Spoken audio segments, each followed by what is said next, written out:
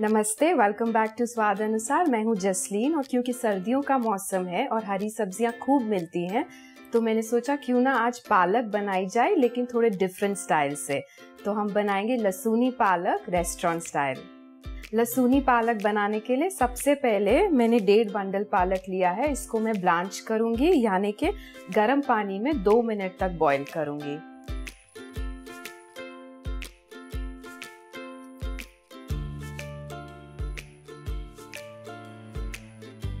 आप देखेंगे कि 2 मिनट में पालक एकदम विल्ट होना शुरू हो जाएगी।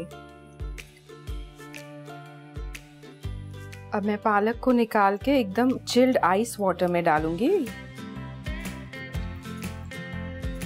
ब्लांच्ड पालक को हम ठंडे पानी में इसलिए डालते हैं ताकि एक तो उसका कुकिंग प्रोसेस स्टॉप हो जाए और दूसरा उसका हरा कलर जो है वो फीका ना पड़े।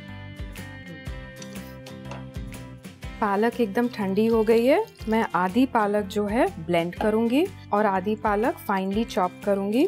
फाइनली चॉप इसलिए ताकि बाद में हल्का सा पालक का जो है टेक्सचर, टेस्ट भी मुंह में आएगा।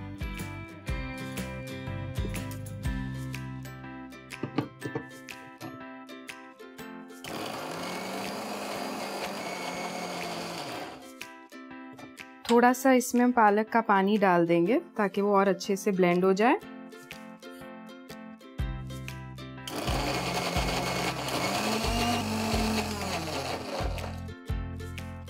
ये देखिए हमारी पालक अब एकदम अच्छे से ब्लेंड हो गई है और इसकी कंसिस्टेंसी कुछ ऐसे है।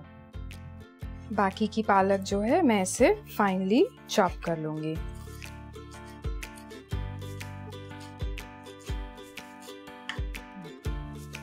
अब मेरा प्यूरीड और चॉप्ड पालक रेडी है। इसको अब हम तड़का लगाएंगे। 2 चम्मच तेल में 1 चम्मच जीरा, 1 हरी मिर्ची, 1 चम्मच चॉप्ड लहसुन,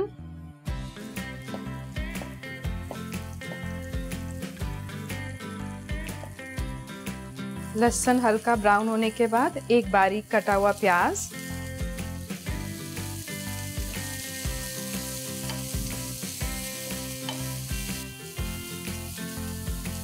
प्याज भून चुका है। अब मैं इसमें पालक डालूंगी। पहले गया हमारा चॉप्ड पालक,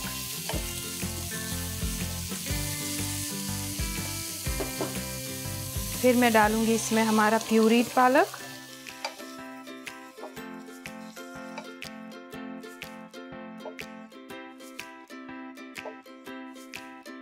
ऊपर से नमक स्वाद अनुसार, 1 छोटा चम्मच लाल मिर्च,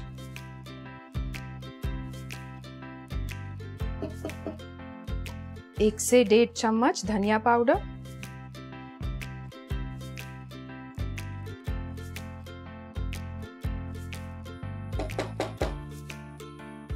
पालक बॉईल होने के बाद मैं इसको ढककर 5 से 7 मिनट तक कुक करूंगी।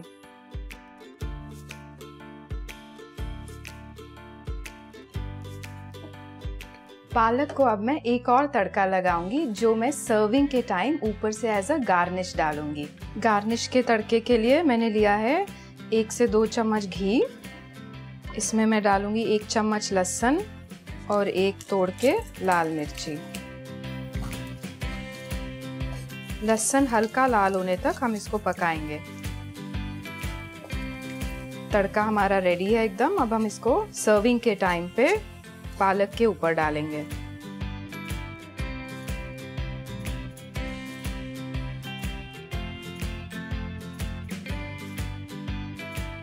अब हमारा लसूनी पालक रेस्टोरेंट स्टाइल एकदम रेडी है। आप इसको गर्मा गर्म रोटीज के साथ एंजॉय करिए और ऐसी ही और डिलिशियस रेसिपीज देखने के लिए देखते रहिए स्वाद अनुसार।